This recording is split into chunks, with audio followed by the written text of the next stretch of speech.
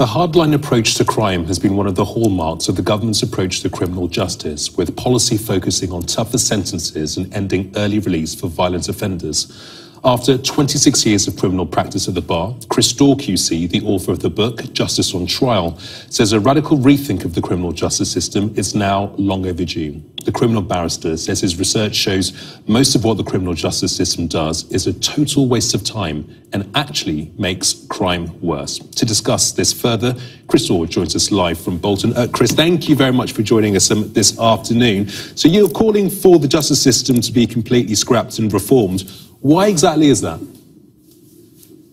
Because we are doing everything wrong. We have been addicted to the use of prison as the first recourse whenever there's a public outcry about crime, or including for young people.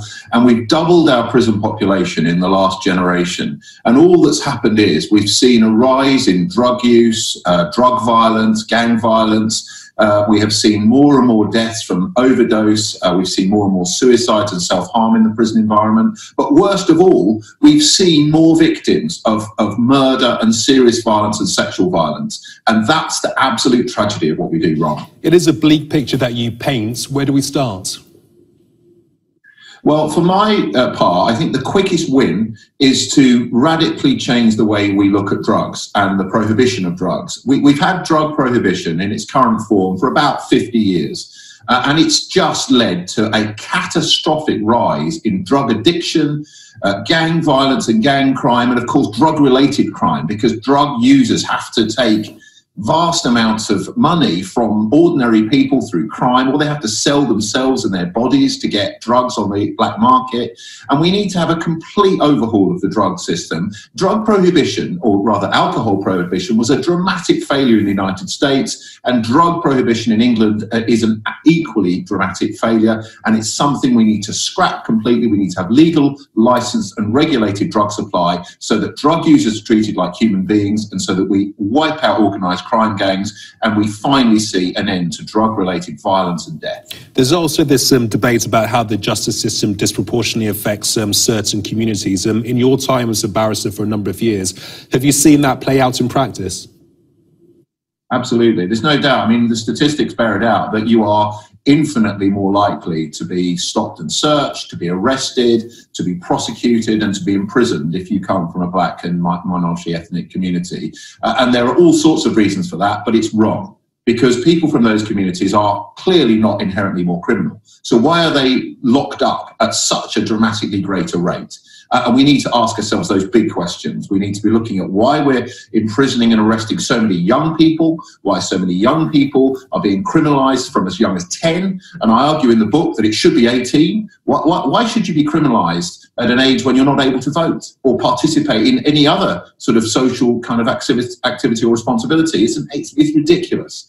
So you're absolutely right that the racial imbalance in the system is a travesty, but it's part of an overall complete failure of our system to really get to grips with crime. And that's what I'm arguing for in the book: completely radical change to our approach to prison, to drugs, and in particular to the way that we deal with young people. And those coming out of the care system in particular are treated awfully within the care system, and then they're treated really disproportionately badly. They're 15 times more likely to go to prison just because they've been in care. So what are we doing wrong? How can that be the right thing to do with young people in our society? Many will say that these radical reforms, changes that you're calling for, is idealism. I mean, how do you change a system that's been put in place, that's embedded in our society, which has been put in place for a number of years?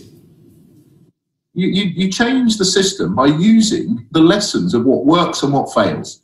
And I travelled to the US in writing the book, and I deal extensively in the book with the failure of the US mass incarceration. They have 2.3 million people in prison, but off the scale levels of violent and crime and homicide. Whereas I've also deal in the book with other much more humane societies like Norway and Switzerland, where they don't use imprisonment. They don't demonize drug users and so on, and they have much, much lower levels of crime. So you have to learn from what works. You start with drugs because that can be done quickly, and then you radically, one by one, shut down every one of the failed Victorian prisons and old school prisons, and you replace them with a system that actually works. That means most people are dealt with in the community and not in prison. And those who are in prison, your focus is on how are they going to be a law-abiding citizen when they come out. That's what matters. Nothing else matters. Is there a cost associated with these changes? Because that could be a problem in itself. Are we as a country prepared to pay for these changes, these reforms?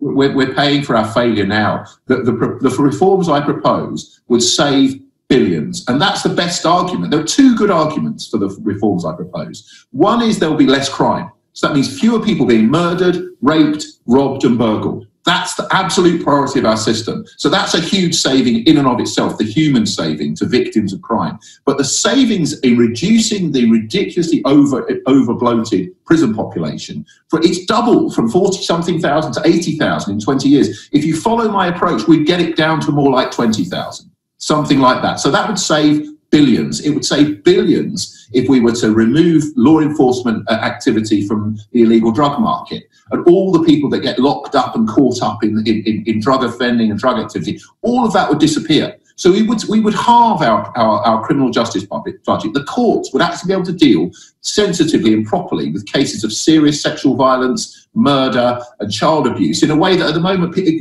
rape victims are waiting sometimes years to give evidence about being raped. That's wrong, because we're clogging up the system with nonsense cases that should never be there. So there are huge cost savings and massive improvements to quality of life and massively improved outcomes for victims and for members of the public. You mentioned that as part of your research, you travelled to the United States to see how things are done over there. Are there countries that you can look at to say, yeah, they're the ones that have got it right, they're the ones that in the United Kingdom we should be following?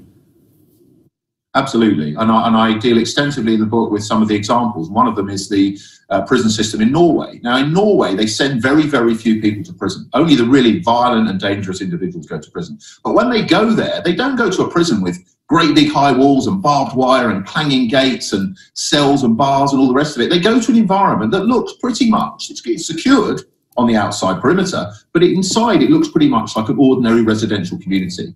And the massive benefit of that is that when people come out, they don't blink in the sunlight and think, oh my God, I've got, you know, like English people who come out of prison. They come out of prison, you've got no idea what to do. No life, no home, no nothing. In Norway, they transition back into normal life, and only 20% of those people who come out of Norwegian prisons commit another crime, as opposed to the 70 or 80% that come out of English prisons. And we need to learn from countries that have a civilised, pragmatic approach and much lower levels of crime.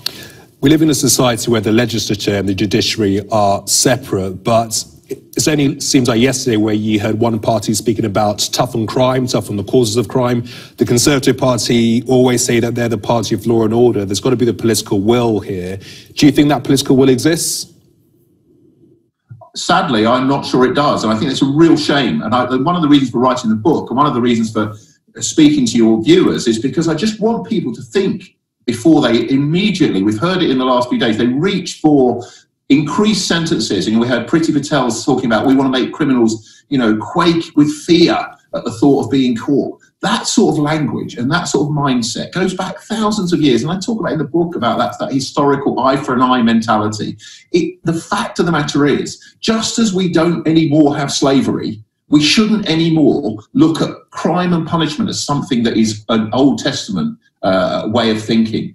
And I just want people to reflect on the fact that when you treat people humanely, when you focus on rehabilitation, and when you make prisons as normal as possible, you get much less crime and many fewer victims. And I just hope that people can engage with that reality, because the truth is the tough on crime approach, when it means long sentences, means more crime and more victims. And right the way through the book and from the beginning of time, that's been the case. And I just hope that people will listen. I'm not optimistic though, because sadly that message, the political message of getting tough and cracking down, it resonates with the public. But I'm just trying to appeal to people out there to accept and realise you might be tempted by it emotionally, but it fails your society. And it fails you, and it makes you more likely to be harmed or your family to be harmed. So please just have a think about it. Read the book and explore and, you know, think about these things. Go to court, watch what happens. Get some insight rather than just listen to the sound bites. Daw QC, fascinating talking to you. Really appreciate getting your thoughts this afternoon. Thank you.